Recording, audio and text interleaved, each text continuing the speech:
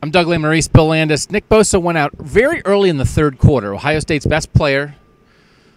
Looked like maybe a groin injury. Nobody has said. He was limping after the game. Ryan Day, the acting head coach, said no update on his status. But how did you think Ohio State survived without Nick Bosa the rest of this game? Yeah, I think ESPN might have said it was an abdominal injury, but we don't know what it is yet. I was actually really impressed with what happened when he went out of the game, because I think that's the kind of injury. And I meant to ask BB Landers this, and I forgot. Just sort of like, they always talk about getting a sense from the opposing offensive line, whether they're tired, whether they're feeling it. And I wanted to ask him, like, well, what did you sense when Nick went out of the game? Because that feels like it would be an obvious jolt for the team that doesn't have to block him anymore. But that didn't seem to happen. I think Ohio State regrouped really well with Nick out of the game. Draymond Jones stepped up. Jonathan Cooper and Chase Young and Jayshon Cornell had to play at end, and like I didn't think that they obviously lose something without Nick, but I didn't think it was so obvious that he wasn't out there, which is a testament to the talent and depth they've accumulated on the defensive line. So like moving forward, if they have to play without him, it's obviously an issue. But tonight they did a really good job of sort of regrouping when they lost him. I thought I could notice that, there weren't guys in the backfield as quickly. He's so quick off the ball.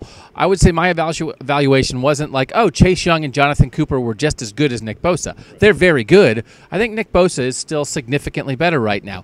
But Draymond Jones, a tackle, made plays. Malik Harrison had an interception at the end. I thought the corners, I thought the rest of the defense had enough playmakers that you don't have to be as good at end, because they found other guys who did some things. So I thought that was like a collective defensive effort of, and I made this point, the last time we saw Nick Bosa leave in the middle of a game, they lost by 30. He got ejected against Iowa when it was close, and they fell apart. Now, they didn't fall apart because of Nick Bosa, but they coincidentally fell apart at the same time.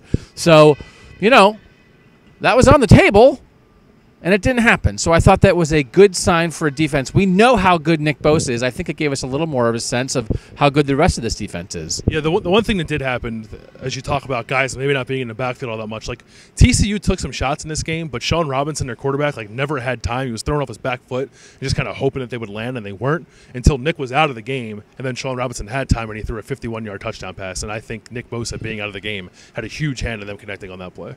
He's Bill Landis. I'm Doug Lesmeri. We have a lot coming at cleveland.com, and as soon as we know more on Nick Bosa, you will find out about it here at cleveland.com.